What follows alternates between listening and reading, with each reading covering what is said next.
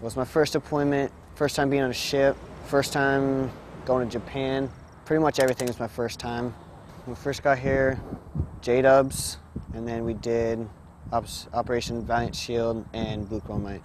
J-dubs was I would say that's my favorite part of the deployment. I like going out into the jungle and like getting used to that kind of warfare instead of like the desert.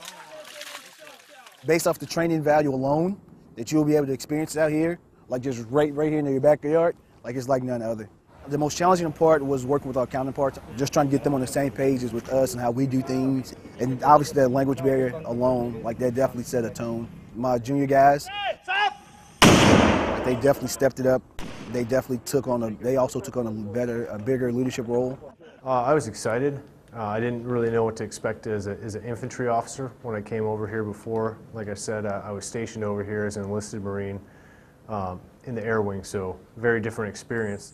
It's been said that amateurs study tactics and professionals study logistics, and here you get to experience and work logistics all the way from the tactical, operational, strategic level.